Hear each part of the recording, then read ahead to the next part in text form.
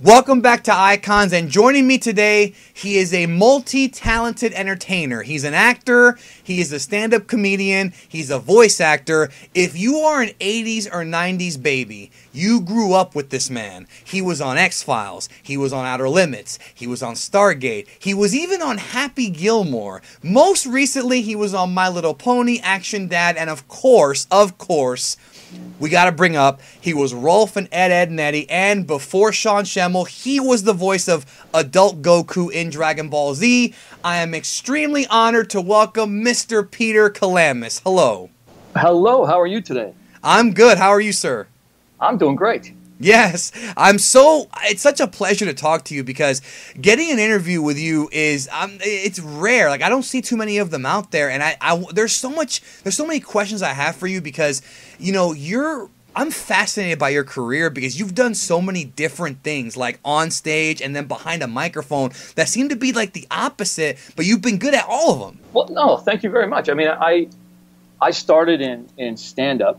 And I was always fascinated by comedy and watching comedy. And I mean, I grew up watching literally I'm aging myself here, literally the Carol Burnett show. When I was a kid, I used to watch it and laugh my ass off, and the Dean Martin roasts. And then when I started getting old enough to be able to appear at clubs and stand-up venues and things like that, you know, I saw the rise of, you know, Ellen DeGeneres, Jay Leno, Jerry Seinfeld, all these people, and I've always loved comedy, and that kind of steered me into probably voices primarily because I do a lot of characters in my stand-up show, and they kind of parlayed into, you know, doing some voice commercials and then landing some auditions, and off it went from there. I'm fascinated by stand-up comedy, and I'll tell you why. Because I was actually going to start with that. I'm glad you brought it up because as a kid, like me, people told me that I should have done stand-up, and it's not that I have stage fright. It's more so like you have to keep coming up with new jokes because I feel like I imagine if you have like a gig that's like televised, you know, on HBO or Comedy Central or whatever, you can't reuse the same jokes. So you have to keep coming up with jokes over and over again. And I feel like that's a tremendous amount of pressure to do that. Am I even in the right stratosphere with that? Yeah, you are. Once you've used material on a televised kind of format, you kind of burn through that material as far as another televised show, pretty much. And the scary part is that when you're up there, I mean, I've never been up there, but I assume if you say a joke, this is just my fears coming out, and the joke doesn't hit, it's like uncomfortable. Like you're like, oh, what did I do? You know, like is there a trick to getting around that? I think the more you've done it and the longer you've done it, you tend to get a better barometer for what's going to be funny, especially, you know, for yourself. My rule has always been, I mean, I will do a joke if I think it will make me laugh, and then hopefully everybody else is along for the ride. Sometimes that's not the case. You know, I've done these massive bits that have all this energy and screaming and all this stuff, and I'm down on my knees, top of my lungs. And one joke in particular I remember, and there was dead silence. Oh man, how did that like affect you? Like you were like, what the hell? It sucks. It sucks. Doing a set that doesn't go well, it really sucks. And I think any comic who really cares about what they do, you talk to them after they have a good show and they're on top of the world, but they could have 100 good shows. It's kind of like golf. You can play a round of golf, and you know, 17 holes are great. One hole was horrible. That's the one you're going to talk about. And the same thing with stand-up. You could do 100 shows that are great. One sucked, and that's going to bother you for months. Yeah, it's like no different than what I do. Like if I get a comment, there's a million good comments, but it's that one bad one that's like, oh, like. Yeah, it gets under your skin, and I think it shows that you care. I mean, if it didn't get under your skin, I don't think maybe you're in the wrong career. You don't care about what you're doing. So I do care, and stuff like that bothers me. Now, I know you talked about before how in 3rd or 4th grade you did some stand-up and then you had cake. I remember that was the story. Yeah. Now, is that when you knew, like when you were in 3rd or 4th grade, whichever, that being an entertainer was where you wanted to go in life? Absolutely. On the playground, I'd run out there and ask the other kids, and they'd say, "Oh, I'm going to be a fireman, a policeman, a doctor. I'm going to be a comedian and be on TV." And they're like, "Yeah, whatever." So Do you have any crazy stories besides the one you already told of like doing stand up, like any weird gigs that you had done throughout the years, like maybe weird like locations and clubs, and there has to be something.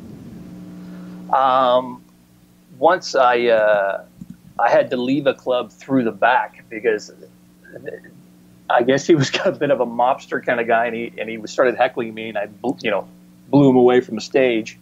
And the management said, he's waiting up front, so we have to escort you out the back. Oh, man. So I've done other shows. Once I got mooned from the crowd towards the stage because I was, again, some heckler decided to try to take a run at me. And, I'm fairly good at defending myself, and I have to. There's been all sorts of weird things to stand up. Were there any like scary towns where like it's like dark out and like those towns that are like kind of they're not lit very well and they're kind of in the middle of nowhere? Have you ever done any shows like that? Oh God, yeah. Once me and a buddy got sent up to New Denver, New Denver, Yukon, I believe it is, up in the Yukon. Yeah. And it was in January, so it's pretty much dark for most of the day. And we get to our transportation, and it's literally a little 4-seater Buddy Holly type aircraft. And the guy, because there was 3 comics, he had to start dumping the survival gear out of the airplane because it weighed too much. Oh, God. And then off we go, and then he's not flying very high off the ground, like a couple thousand feet. That's it. And every now and then you'd get to a hill, and he would have to like ramp this thing up the hill and down. And geez, we were like completely fearful. And then the next day, it's so remote, he had to stay for the show and then fly us back. And the next day, he's flying us back, and first off, he's not sure if he can take off with the weather. So we finally get up, and we're like, "Wow, why don't you just fly over the clouds?" And he goes, "No, my pilot's license doesn't let me do that. I'm still learning." Jeez, this is the guy they sent us up with? You could have died that day. Oh, yeah, and then he goes, "Oh, I got to de-ice the plane." And we thought there was some sort of spray chemical blast.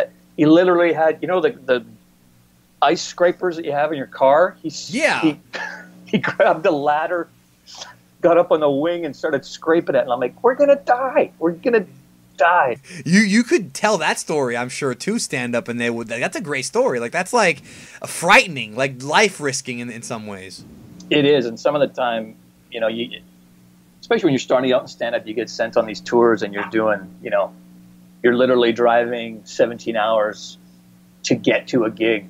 And then you get to the gig, and it's just hell. And it plays with your psyche. It's you're committed to it, and you like what you're doing. But there are some shows that are just, you question why. You're paying your dues, though, right? That's the whole thing. Dues, yeah, exactly.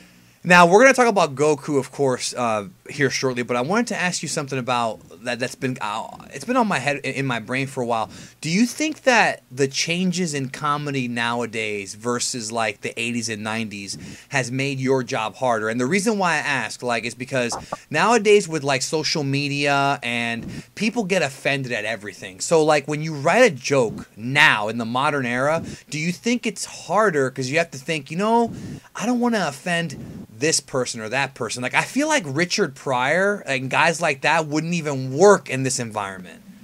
The guys like that were definitely broke barriers at their time.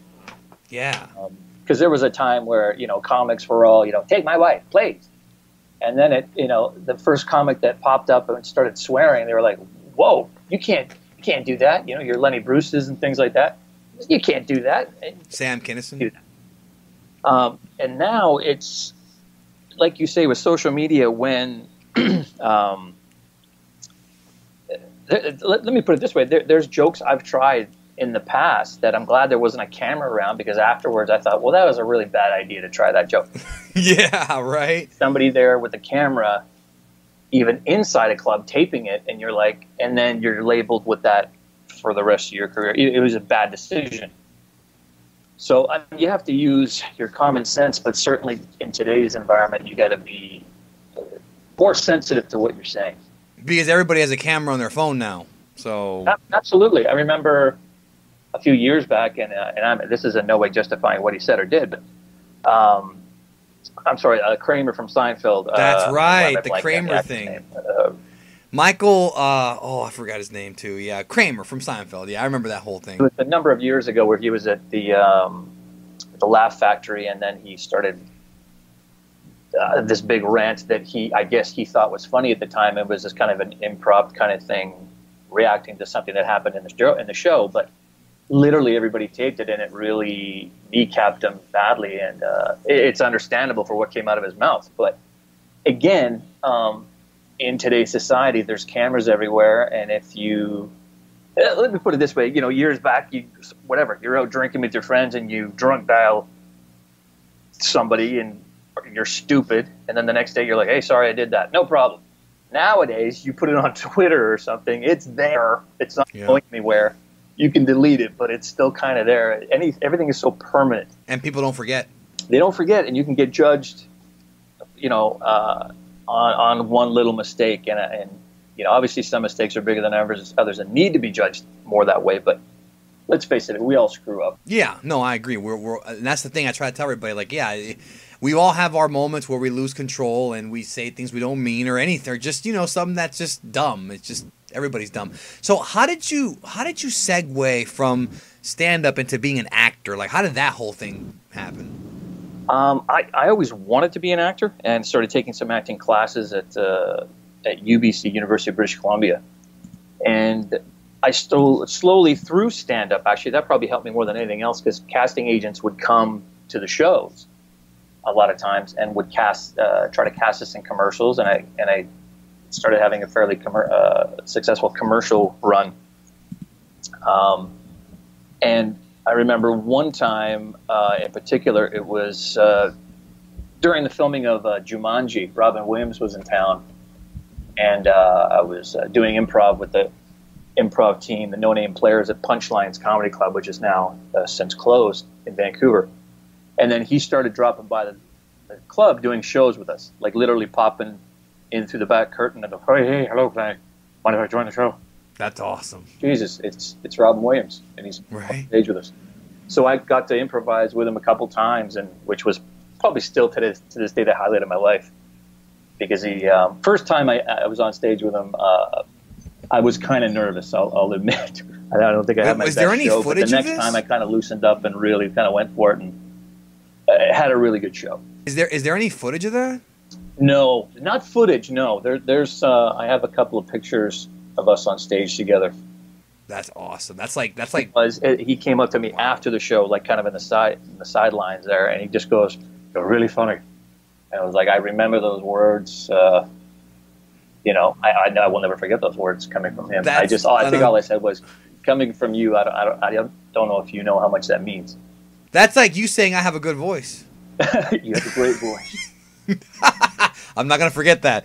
Luckily now we have it recorded. But no, that's awesome, dude. Like Robin Williams is like the king of like wacky. I've seen a little bit of your stand-up.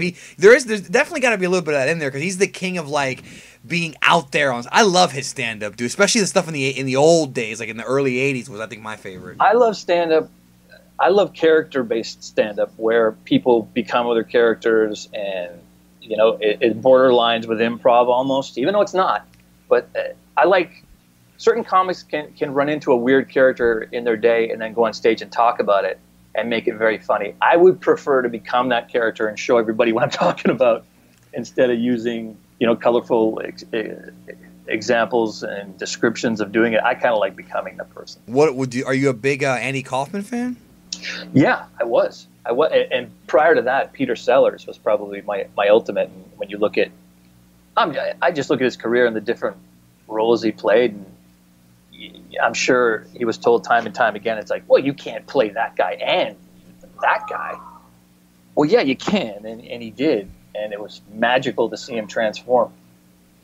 If you've got talent, man. So what were your most enjoyable live action roles? I know Stargate was a big deal, but I mean, is that your most enjoyable? What live action, like television or film role, is your personal favorite?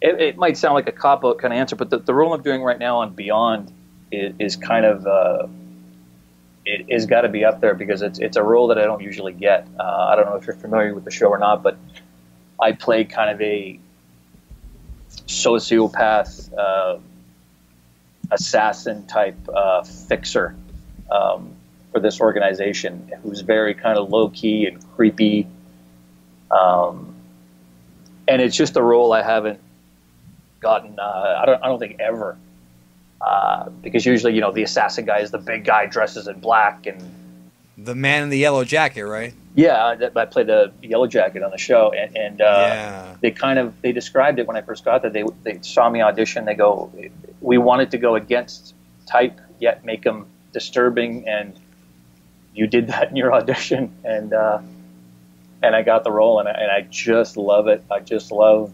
you know, I mean, he performs these evil acts, and then he comes home and he's got this wife and daughter at home. The dichotomy of these two lives that he somehow thinks. It's almost like a Walter White type thing, right? Like that kind of thing. Maybe not as bad, but yeah. But as an actor, it's just really cool to play. And that's in Vancouver, right? They shoot that in Vancouver. It's in Vancouver, yeah. And I mean, some other roles. One thing I did early on in my career, and I still have all these, is you get sides when you get to set, which are, for those who don't know, small versions of the script for what you're shooting that day, for the scenes you're shooting that day.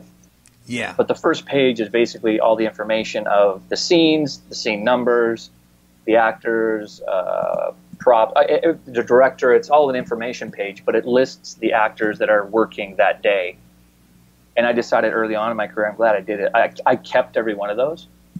Yeah. So it's kind of like going back at the it's memories, yeah, right? I have sides on there with me and Angelina Jolie, Salma Hayek, Brad Pitt, Morgan Freeman, you know, David Duchovny.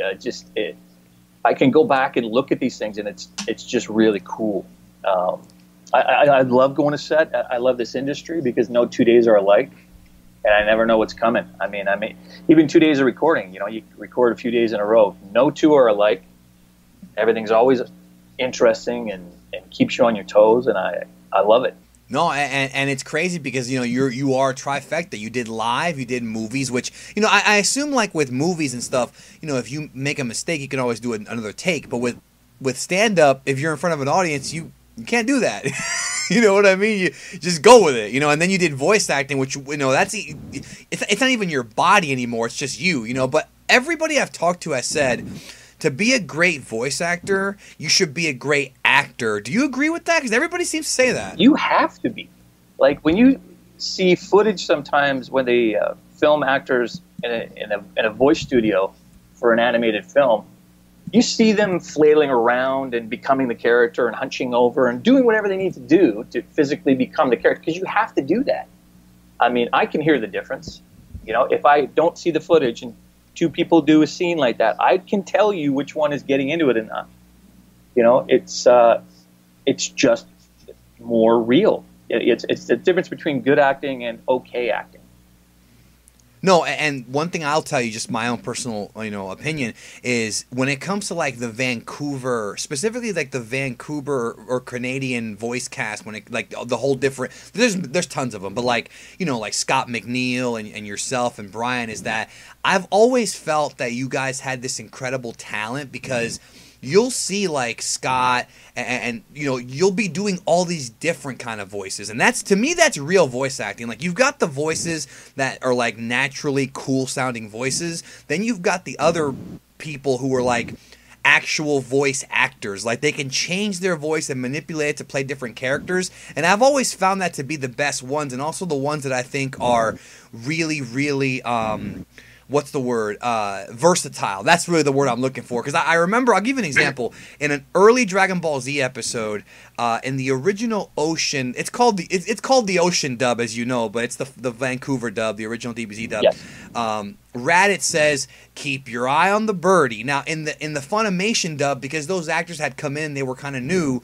They were they weren't as experienced. This is back in the day. You know, Raditz says, keep your eye on the birdie. But in the Ocean dub, he's like, keep your eye on the birdie. And I always thought that the way he would stretch those like lines out, it's like, okay, that's voice acting. Like, you know what I mean? Like, I don't know if I'm making sense to you here. You are, because even if you have to match the voice, you can still make it your own.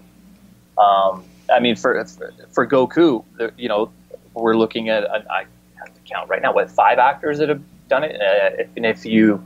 I counted, it's actually, believe it or not, 16, including Kid Goku. Right, I was going to say, 16. If you go back to that and other incarnations of it, I mean, yes, the number gets even bigger. But even for the if I can call it the primary kind of recordings, the number of actors that have done it. And it's kind of like comparing it to any role that's iconic, and I will call Goku's character iconic. But whether it's, you know, James Bond or Superman or Batman, and I'm talking the live action stuff, different actors have played it. They've all played it differently, but you hope you go there and you still get lost in their performance, no matter what they're doing. But because you have to make it your own. Right. Well, we're gonna talk about Goku now, because I think people are here for that, because this is the Dragon Ball channel. But you have a huge career. I mean, there's just so much to talk about, tons. Now, but I wanted to ask you about Goku. So Ian Corlett was the first adult Goku back in 1996, and then he left the project. He was the first adult Goku. I'm not entirely sure why he left. Maybe I'll ask him eventually. But then you came in to Dragon Ball Z to portray Goku after Ian Corlett. Just to clarify, so everybody knows kind of your body of work here, you came in, you did Dragon Ball Z episodes 38 to 53, but because those episodes were heavily censored at the time, chopped down, episode 38 dubbed, which was called Collision Course, is actually Dragon Ball Z episode 50, which is the episode where Goku's ship was damaged and he's on the way to Namek and he has to fix the ship. And so I'm just clarifying that for the audience. You know, you had come in. How did you hear about the role, and how did you audition? Like, was it in front of Barry Watson? Did Ian suggest you? Well, how did that whole thing happen? I didn't. Ian didn't suggest me, but me and Ian have a similar cadence. Yeah. We often would audition against one another, or sometimes even have to replace one another on you know, things when the other actor wasn't available. So we crossed paths a lot, and we're still friends to this day. We were just hanging out in Los Angeles at after day in LA, hanging out, having drinks about 10 days ago, and it was great to reconnect, and he's still a good buddy of mine. So yeah, you know, he left, and then basically it's like anything else as an actor, the audition process begins to find the next, you know, person to fill the role. And I think naturally, because I was in a similar voice range as Ian, they thought of me. So I went in and, you know, laid down the audition. I knew very little about Dragon Ball at the time, and that's kind of when it was exploding kind of in North America. It was just kind of beginning to really blow up. Syndication, yeah. So I knew very little about it. So went in, you know, did my take on it, and Carl, the engineer at Ocean, you know, they steered me a little bit closer to where they wanted me, and I ended up getting the role. And after getting it, I mean, there was an explosion. I wasn't really prepared for the explosion of both praise and criticism. I mean, I once got like a death threat. I'm not kidding, a death threat. I remember you mentioned you got an email from some guy and you reported him, right? A guy who went a little nuts, and it got out of hand quickly. So I tended to kind of ease back on the communication regarding it sometimes. But it's funny because I couldn't even tell at first. Like when I was younger, I couldn't tell it was because you matched Ian really well. It wasn't until later that I kind of pick up on the differences. No, yeah, and thank you. And that was the point. I mean, filling in a role that's already popular, especially with voice, they want to match it. You have to do that fairly often. I recently did a Steve Buscemi match for Randy Boggs for a Monsters Inc. video game. That's awesome. And I didn't even know I could do a Buscemi because I'd never tried. So when I got the audition, it was like, okay, I got to study Buscemi. And it's, as a voice actor, I mean, I try to dissect, I look at their mouths, look at how they're making sounds. And for me, Buscemi my take on it was he's got so many teeth inside his mouth. There's more teeth than he needs. We're supposed to be professionals. They're pouring out of his mouth. You could take out 2 or 3, and he wouldn't even know. Right. So there's so many teeth, he tends to almost not open his mouth completely, right? So I almost thought, like, what are you talking about? Look at my jaw. Seriously. You know. And that's what I started doing when I would do the lines, and then I ended up getting the gig. So it's a lot of times, I love hearing actors do impressions, or voice actors do impressions of really obscure people. And I'm like, oh, man, how did you... For me, it's breaking a code. You know, it's like, oh, that's how you do that voice. Okay. I love it. But also you exaggerate it a little bit, right? Because you're acting, so you have to like turn it up a little bit, like the knob. You know what I mean? Like if you do an impression of one of your friends, you're gonna turn them up a little bit, not just do like them eating a sandwich. You're gonna make it more comedic, right? Isn't that the whole idea? For sure. You accentuate the obvious, I guess. Now, did you work or audition with Barry Watson? Is that who you worked with, or was it a different guy? I think no. Barry was there initially. Yeah. At the very beginning, I think just to set up and okay everything, and then from there, Carl was just there for the records. The engineer who's been there forever at Ocean. He's a great guy. He's still there now. He's still there now. Okay, so he's okay. Well, that's good to know. I was just wondering because I know that Barry. Like, I'll talk more about Barry shortly because I was curious because he things changed in '99 when they went back. I was gonna bring up why was Goku such a natural role for you? Like, what is it about the character of Goku that you resonated with? Because you had come in, you didn't know anything about Dragon Ball, but I presume that when you first took over, or you knew very little, is what you said. You started like watching some of Ian's work and maybe reading up on the character. Like, is that what happened? Exactly what happened. Exactly. And I just kind of connected. I don't know why, but naturally to the. I like that there's an innocence to him. Right. I think that may have changed slightly with the newer incarnations of the show a little bit, but that's what I really liked. There was an innocence, and I don't know. You can almost compare him to a young Superman before he put the cape on, where he's got these powers, but there's this innocence behind his eyes, where the message is pure and his mission statement is pure, yet he's really affable. And it's very easily to connect. It's very easy to connect to him. He's tough, but he's also, at least it seems he's very naive too. And I think I feel like a character like that's more fun to play. Like I feel like playing Goku.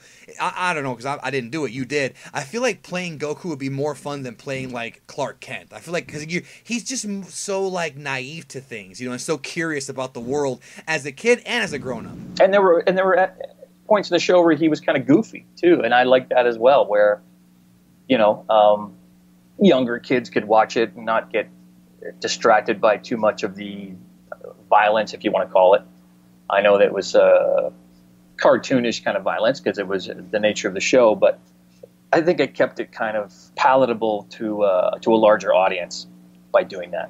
Yeah, I mean, that's the thing about that era compared to now is now anime fans want the most accurate, the most, it has to be as close to the Japanese as possible. Back then, the companies never cared about that. It was just, let's get it on TV for syndication, which you gotta understand. I know you know this, but we got listeners now that have no idea what syndication even is. Some of the younger folks. We have to cut out every little. And Saban was meticulous with this back then when you were working on the show. Any sort of blood was erased over, and it was super like, almost overly censored in a way. Nowadays I feel like. It's kind of a double-edged sword in that you had more freedom back then to kind of take some liberties without worrying about the anime fandom coming down on you with pitchforks. Whereas now, though, it's like you could at least say more, adult things. You could do an anime and straight up curse, and it's normal now. Back then, you couldn't get that anywhere close to ever coming out, except for, some rare, like, DVDs, laser discs, I would say, and VHSs. So, all right, so what many Dragon Ball fans have praised for your work specifically is on the original 3 DBZ movies. That's the ones that get the most love. That's the Kelamis special, right? Dead Zone, The World's Strongest, Tree of Might. Many have said these are the 3 best English dubs in Dragon Ball history, and it's hard to argue. Like, there have been some great dubs, like Kai had a good dub, Resurrection F dub was, I thought, phenomenal. But those 3 dubs, in an era where all we had was hyper-censored, next dimension, stuff where you couldn't say kill or death or die, those came out and they were so refreshing. They were produced totally different from the TV show. The script was way more accurate to the Japanese. They kept the original Japanese score. They kept Chala Head Chala, no Rock the Dragon. It was still Funimation, but there wasn't Saban censoring it. I was going to ask you about what was different about producing those movies versus the TV show. Was Barry Watson, like, not there? Or was it, like, a totally different engineer? Like, how did you get away with making such a different version of the show versus the TV version? I don't think Barry was there for those. Again, I think it was Carl. And at the time, you don't realize that you're doing anything that in the future may be special. I mean, they said, yeah, we're doing these movies. And it's like, oh, okay. Well, instead of this many episodes, these are going to be these 3 movies. And you're like, oh, okay, that's what we're going to do. And you just kind of go in and do it. But all the things that you mentioned about keeping the original scores and all that, that's what made it special and cool and kind of more fun than the regular episodes to work on, because, I don't know, it had an air of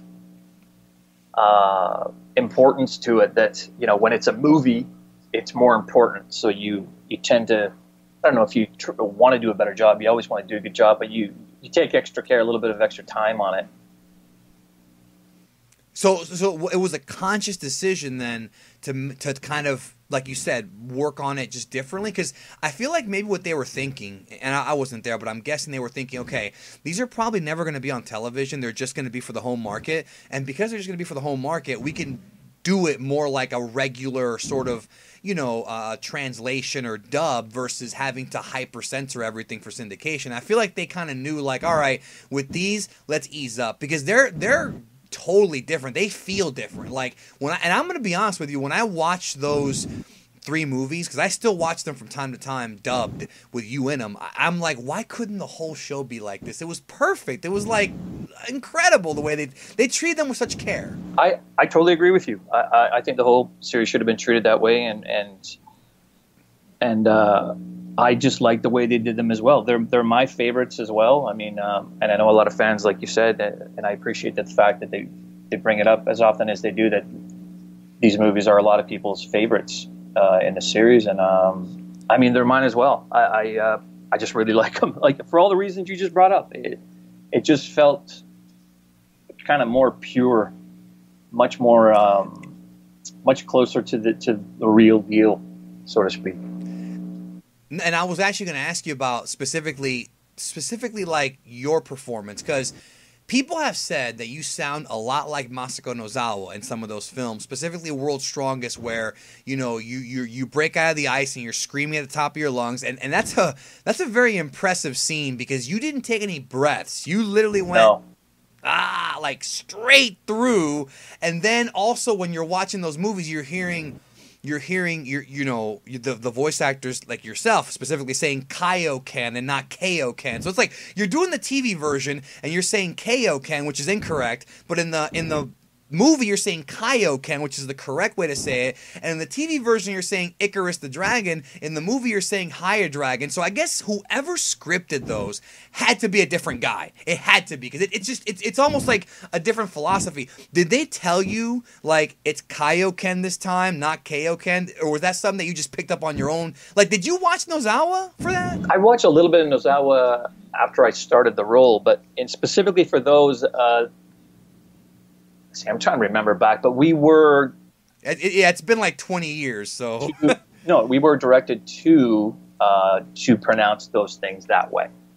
So there was a conscious effort to make it more like the original. I don't know what their intent was, but I think the result was really cool.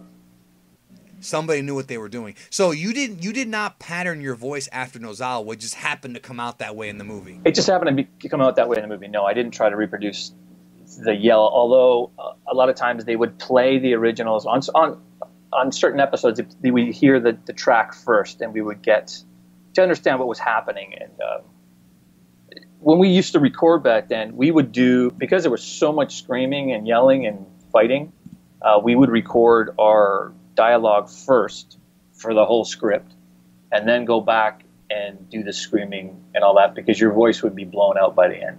Right, you would be tired by the time you get to the regular dialogue. Yeah, so they got the dialogue first, and then there were many instances where I came out of that studio, 4 or 6 hours later, especially when we would do multiple episodes in a day, really sore. I mean, I will always appreciate those 3 movies because, and I'm not the only one who says this. That's what got a lot of folks into discovering more of the series. You got to hear the Japanese music, and it was refreshing. Now, the original DBZ dub ended with episode 53 dub numbers. There were no new dub episodes for about 2 years. I was going to ask you about this. What was going on at the time from your perspective? Did they call you and say, hey, Peter, we're cutting this off for now, but we'll be back later? How did you just go in one day and they said, this is the last episode? Or how did that happen? What happened there? We were just told, they're packing up the show and moving it to Texas. That's it. No explanation, no nothing. It was just, show's gone. That's it. That's crazy. And because was there any discussion about bringing you guys back? So for those who don't know, I'm just going to clarify. What happened was when the show blew up on Cartoon Network told Funimation we want more episodes, and that's when they had told you guys, okay, we're moving to Texas. Was there any discussion about bringing you guys in, to do it, or it was just you came in one day and it was already a decision that was made? We didn't come in. It was just we had up to episode 53, like you say, and after that we were waiting to see if we're going to do more, and they're like, no, they just packed up the show, moved it to Texas, and they're recasting, and we're like, yeah, I guess that's it. We were never asked to do any more. The only time I've ever heard of an actor going back and doing it again was recently with Brian Drummond with the black character, right? The copy Vegeta. Yeah, the copy Vegeta. That's the only time I've ever heard it, and I mean that's come up a lot in my Twitter feed too. People saying, we wish Kelamis would have done Goku Black. I would have loved to, but I wasn't asked. So glad that Brian did, awesome, because he's a great guy and a great performer, and I think the fans obviously got a great kick out of it. So it would have been a neat throwback, I think. It would have been fun. No, I agree with that. So Funimation brings the dub in-house. They didn't want a contract with Ocean Studios. A lot of it was to cut costs. That was discussed with Sabbath, actually. I talked to him about that in a previous interview that we did. Because I guess the idea was flying to Vancouver. I guess that it was expensive because it's international flights, and they wanted to bring it in-house. So you would think that the Funimation dub would have been it. But no, things get more complicated, okay? So in Canada, the Frieza saga aired with the in-house dub, but then Dragon Ball Z episode 123 in Canada, the Ocean Dub group, including yourself, came back and did the exclusive Canadian dub. Yeah. I gotta ask you about this because this is such a weird story. So it's weird. The Canadians kind of got jerked around. So what exactly happened? There was already a Funimation dub. They started airing in Canada, and somebody said, no, stop. We got to bring back the original cast. Yeah, it was that was it. The agent calls up and he goes, "Oh, remember that Dragon Ball Z show?" And I'm like, "Yeah." He goes, "Well, they're bringing it back." I'm like, "Oh," and they'd like you to do Goku again. I was like, "Oh, okay." And that was it. Again, I accepted the role, went back and did a number of episodes, and they. I remember when we were recording those, they were bouncing all over the place. There was no cohesiveness to doing episode number this and then the subsequent one. We were all over the map, and we do multiple episodes in a day. It was just very confusing. You really just relied on the script in front of you. It was very fast, quick. So we did what we did, and then they went away again. Well, I was going to ask you, what do you think the purpose was of them? And I'm not saying it's a bad thing. I'm just curious. What was the purpose of them giving Canada, its own sort of dub versus just using the Funimation dub? And here's where things get even more strange. The dub that you performed, you guys actually used the exact same scripts that Funimation was using. I told Brian Drummond that he didn't even know. The exact same scripts were used for the new Ocean dub, I guess you can say. Did somebody just like mail them all to Vancouver? Like, there's so many holes in this story that I'm so curious about. I'm hoping that you have some kind of light on this. I don't have any light at all. That we just showed up and it was like, these are the scripts, and we're like, okay. And something to remember, even when we first did all our first round of Dragon Ball Z records, we couldn't even watch it in Canada. It wasn't even airing there.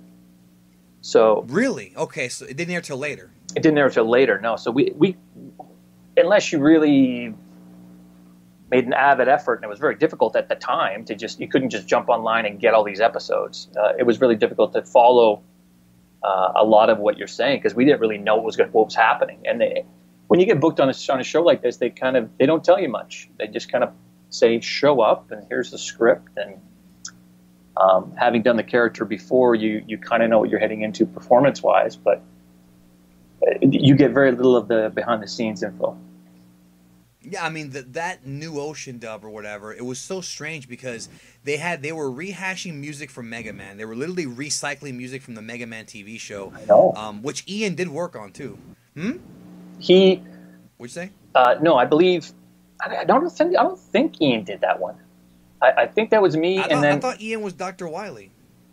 Oh, okay, he did, but he didn't do Goku. No. I'm talking about Mega Man. He did Ian Corlett worked on the Mega Man show. They recycled the music for Dragon Ball Z, like in the new Ocean dub. Yeah. Weird. Yeah, I know. It's things get very confusing. Yeah, no, I'm confused because basically the way it was is if you were in Canada, you got all Ocean until Goku arrives on Namek and elbows Raccoon. Then you got the Funimation cast, Sabit, Shemmel, those guys, until episode 123, which is the episode where Goku meets Trunks. That was the episode that you came back to. So what kind of makes me salty, Peter, man, is that the climax of the Frieza saga, Goku versus Frieza, you never got to dub it. And that's like the pivotal Goku moment. And we never saw you do it or heard you do it. We never saw Brian act Vegeta's first death. We never saw you do Super Saiyan. And that still bugs me to this day that they skipped that really important stuff, I agree.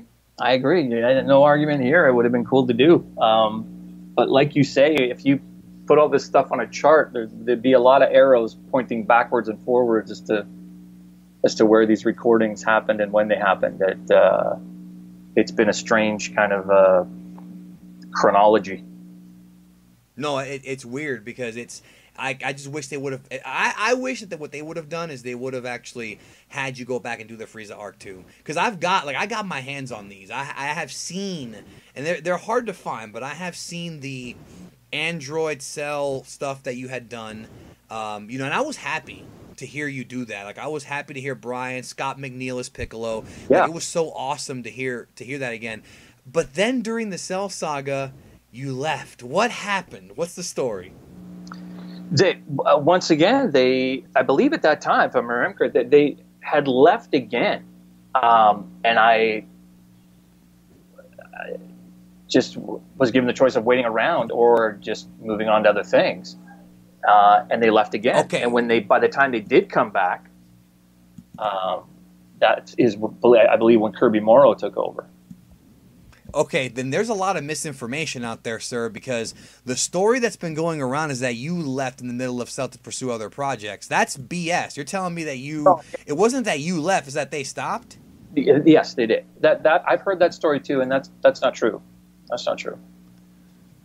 Wow. Okay. So I'm so happy you said that because I've had a lot of my friends say, You know, nothing against Kirby Morrow, because he did pretty good as Goku, but he did not sound like you or Ian did. That was the other thing. But I think his performance is fine. But a lot of people were like, man, like, we wish Peter would have done the Boo arc. Like, there was so much, you know, the chemistry with you and Brian. And obviously, you probably weren't going to be in studio together, but still, like, you know, the Majin Vegeta fight and all these things that, you know, man, like, we're like, why did Peter leave? Did he get sick of Dragon Ball? Did somebody else come along and offer him more money? But you're saying, no, you would have been down to the whole thing, but they're the ones who freaking stopped. Yeah. Yeah, it was a lot of stop-go with them at that time, especially on that series of records, and we never really knew what was happening. So, Did you ever get called to come back and do the Ocean dub of Kai, which does exist? It's just that it's...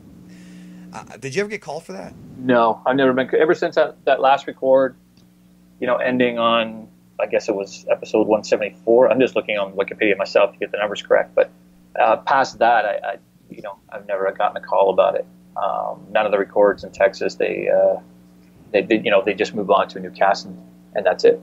That, like I say, that's why I'm glad that Brian, you know, did the thing he did just recently, and kind of created the whole throwback kind of feel, because I think fans deserve it. I think it was a really cool treat, and I'm glad they did.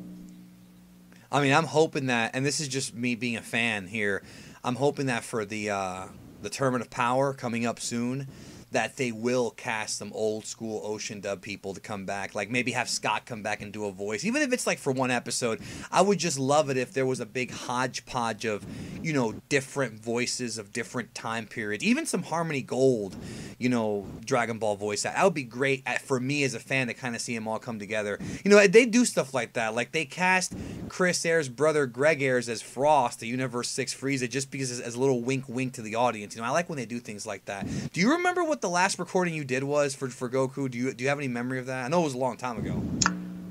I don't, unfortunately. Like I say, even at the time, we would go in and do multiple episodes, and they were all over the place. So I can't tell you exactly what my last episode or last record was. Do you have any favorite Goku scenes throughout your entire career? Wow. Like you were saying, the recording the movies was memorable because of the nature of what they were. It was kind of we put in a little extra time making those special, and I'm glad that they were received as well as they were. But as far as one moment goes, I don't know. It's almost beyond the records themselves, and I hate to be comparing it to the upcoming convention, but the response that I've gotten at conventions has been really cool, especially when I go to conventions. Even recently, that people come up, some of them are literally in tears saying how important the role was to their childhood, and that means a lot to me. Goku is important. I mean, definitely you were the predecessor. Really you kind of yourself, and Ian too. I mean, I'm not gonna take anything away from him. And even I'll go even so far as say Barbara Goodson playing Kid Goku in Harmony Gold. You paved the way and you put food on the plate for people to eat. Because that show, people always misconstrue it. That show blew up with the Ocean dub. Let's not change history here. With all due respect to the new dub, the Texas dub, it was the Ocean dub in Funimation, in syndication and on Cartoon Network that aired first. If that didn't hook people, then there would have never been a season 3. You would have just... Well, I mean, there may have been, but it would have probably been like a more lower budget, maybe a home video only release. But because the show blew up and did so well in the ratings, I did a whole video on it. I did a whole history of Toonami video on it. That's what allowed a lot of these Texas voice actors to even come in. And I think that's an important thing. Like, you kind of put food on the plate for them to eat, and I think that everyone should be appreciative of that. No, I appreciate that. And it's funny you mentioned earlier about that Funimation says they moved the show because of cost. I don't know how much less cost they could have been paying out recording in Vancouver at that time, because this is, without trying to make this sound like a complaint, we were paid extremely little for the show, because at the time the Canadian unions were literally paying you by number of words, not reactions, words. You mean literally how many words your character says? Any words you said. So now I don't have to tell you how much fighting there is in the earlier Dragon Ball Z episodes. You know, in let's say a 22-minute show, maybe 8 minutes of dialogue, if that, and the rest is fighting. We were only paid for the words. All the screaming and all that was considered free and extra. That's ridiculous. See, that nowadays you get paid hourly. You know, well, you get paid hourly or by episode, and it's changed. But at that time, that's how bad the structure was. Like you say, it's since been corrected. But at the time, so when you say that they left because of cost, I really don't know how they could have recorded it for any less. And it's not like, you know, 5 executives were flying up for every episode. You just patch in and you hear them over the speaker. So I don't buy that argument at all. That doesn't make any sense to me. They took the show down to Texas for some reason. I'm sure it was financial in some way, but it certainly didn't have to do with paying the performers. No, I don't even know if it has to do with paying the performers. I just know that the talk was that, like, it's in the Sabbath interview I did where he talked about how it was mostly Barry Watson flying to Vancouver, but I'm in the same boat as you. I'm like, well, did he really have to fly that much? See, I don't know. See, because we've tried to reach out to Barry, and he doesn't respond back. So I don't know if he wants anything to do with this anymore. So there's a lot of unanswered questions here, because I'm in the same boat as you. I'm like, I mean, you know, it couldn't have been that difficult, at least to, you know, have done voices and just maybe just have stuff mailed. Like, I don't know, it just seems a little weird to me. Plus, the internet was getting big around that time, so you could have emailed scripts. You know, there's different things you could have done, right? I mean, it wasn't like you had to fly everything back and forth. No, it's not like you're putting it on a truck wagon and waiting for 2 weeks. It's like there were ways to do it, and like I say, I don't know the reason why, but you know, companies buy and sell things all the time, and they move things, and unfortunately, that's what happened with this. I mean, I say unfortunately from our perspective, because we would have preferred to keep doing the show where we were doing it. But well, me too. Yeah, no disrespect to the current cast, it's just that it would have been more consistent to have heard you guys do the entire series start to finish. Exactly. Yeah. Right. I wanted to ask you real quick about, well, you were off of Dragon Ball Z from 99 and on, but until on Cartoon Network, but it wasn't the last time you were on Cartoon Network. You came back for Ed, and Eddy. Now, I know that you auditioned for all 3 characters. I was going to ask you what that experience was like, and I wanted to also ask you, what are the big differences between dubbing anime and dubbing an American cartoon? Well, I wouldn't even compare it to, say, an American cartoon, but I'd say dubbing compared to prelay. Is that your question? Well, yeah, I didn't mean to say American like from America. I meant like a Western. Yeah, like you're dubbing something that already exists in a different country versus something that's manufactured here, or at least, you know, not here in the U.S., but I mean in the West, if that makes sense. Sure. I guess prelay is the right word. I don't know. Yeah. Prelay, it takes a while to get used to, and some actors can't do it at all, because especially with a Japanese anime, you're trying to match lip flaps on the character. Yeah. And a lot of times they will have a scripted line, and you can do it, you know, 30 times, and they finally realize, they go, that's not going to work no matter what you're doing. So they'll cut a line here, cut a line there. And when you record, you know, how they do it is there's a series of 3 beeps that happen prior to you spewing out the line, and then you fire out the line after the 3rd beep. So they punch you in for the line. So it can be a long process, because if you can say the line, the engineer can move the line left and right and try to fit it into the flaps. But if it doesn't look good, you got to do it again. You got to do it faster, slower, extend one word, make one word faster. You get better at it as you go, but it's definitely a skill. But it's time consuming. The prelays, where you do the voices prior to the animation, well, that's a lot easier, because then the animators draw they got to match you.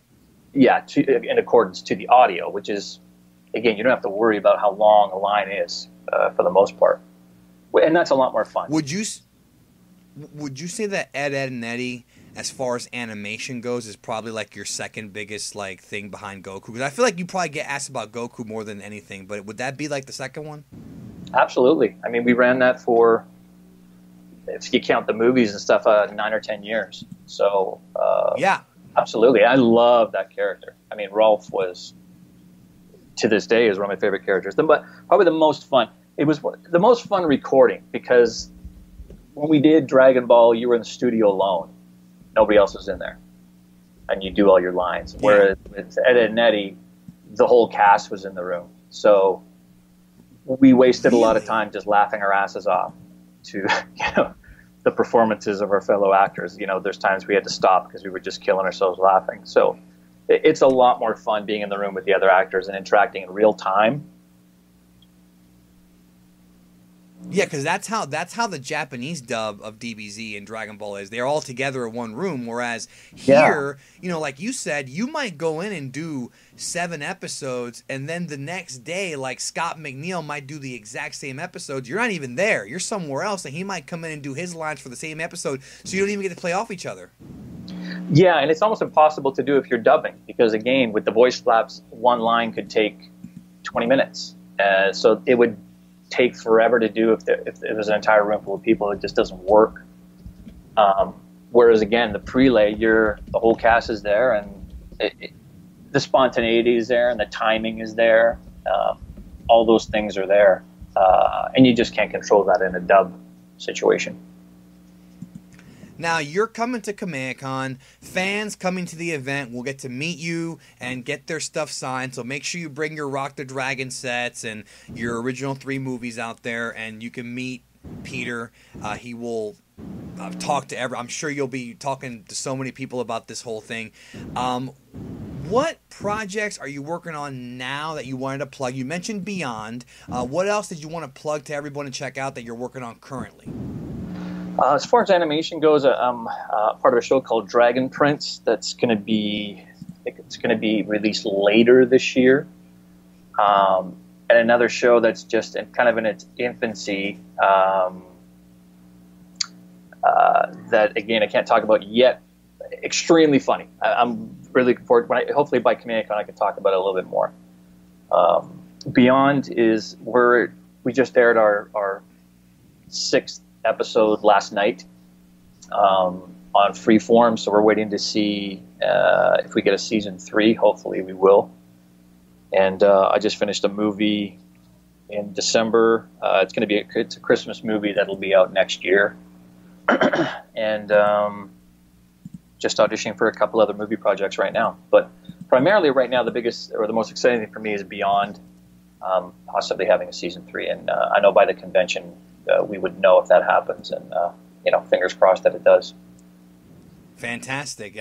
Certainly more work the better. So thank you for being on, sir. It means so much to me that I get to talk to you finally.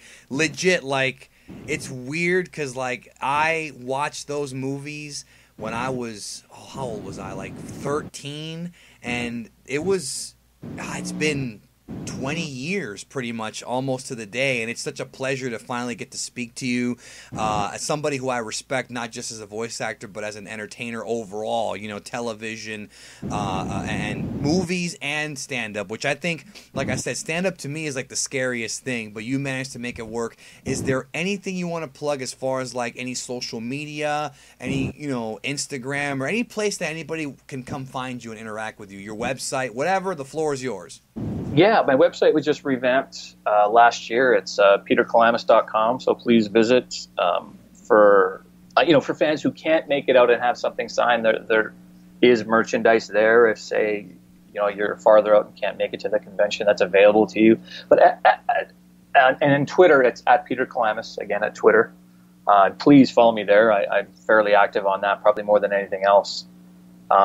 And as far as the convention goes, you were saying for people to bring their stuff to get signed. Please do. Look forward to meeting everybody. And I get bugged a lot by other actors like Paul McGillian and guys like this, because I travel with – I know some actors just show up with photos. I kind of stock things throughout the year, and I'm kind of a traveling store.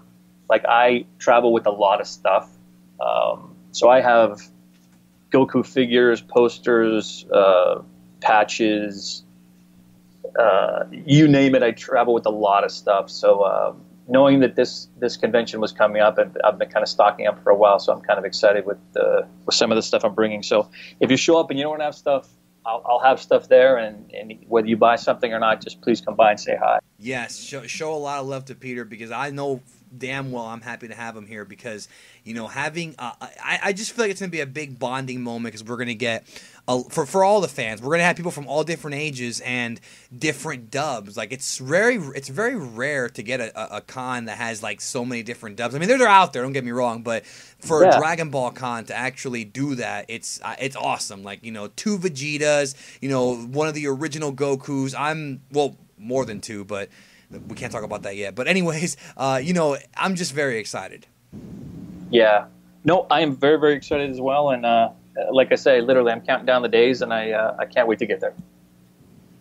All right. Well, thank you very much, sir, for being here. And check out Peter's website, his Twitter. And thanks, everybody, for listening. We will talk to y'all soon. And if you haven't got your KamehaCon tickets, KamehaCon.com, there should be some left. Come meet Peter. I'm sure we'll do panels, and we'll have a good time. It'll be a good time. Well, there's a lot more to discuss when we get there. We'll have a fun time. So I look forward to it. Thanks for the interview, man. Nice talking to you.